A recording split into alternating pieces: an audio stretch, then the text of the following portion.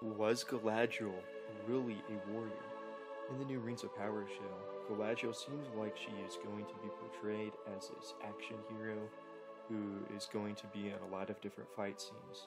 She's also been called the commander of the northern armies of Gil-galad.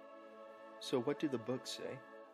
It says that she was then of Amazon disposition and bound up her hair as a crown when taking part in athletic feats.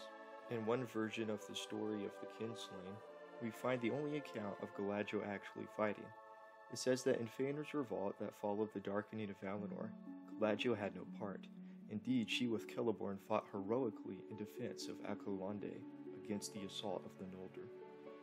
We also know in the Second Age that she looked upon the dwarves also with the eye of the commander. This doesn't mean that she actually commanded an army of dwarves, but it does show her leadership. Much later on in the Third Age, we also see that when Celeborn attacked Dol Guldur in the War of the Rings, Galadriel came in later and threw down its walls and laid bare its pits, and the forest was cleansed. This doesn't really show her fighting as a warrior, but it shows her great power in magic. So besides a few references before the First Age, Galadriel is never described as a warrior.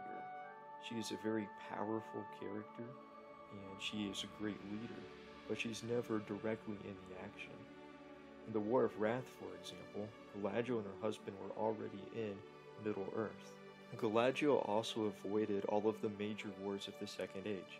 In the War of the Elves in Sauron, Galadriel had already passed through Khazad-dûm and was on her way to Loria.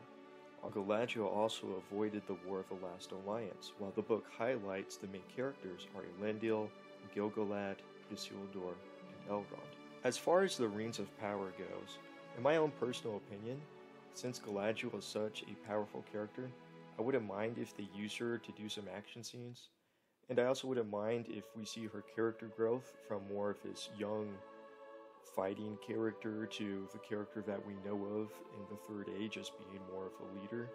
With that being said, I really hope they don't overdo all of the action with her, and I hope she doesn't replace other main characters such as Elrond.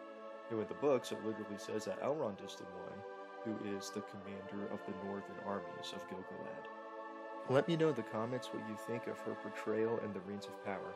If you like this video, please consider watching some of my other videos.